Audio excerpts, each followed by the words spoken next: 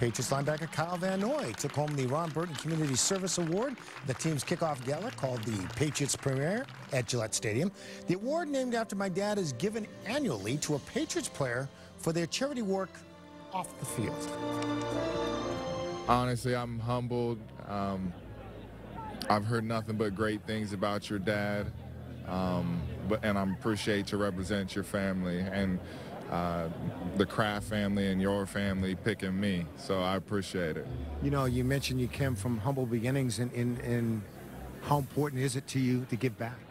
It's the number one thing my wife and I preach.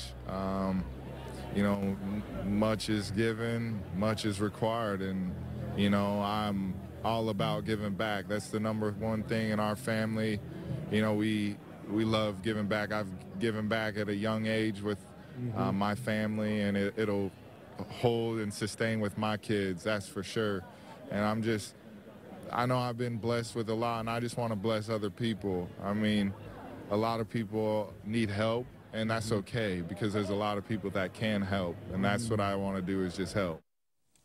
So genuine and so well-deserved.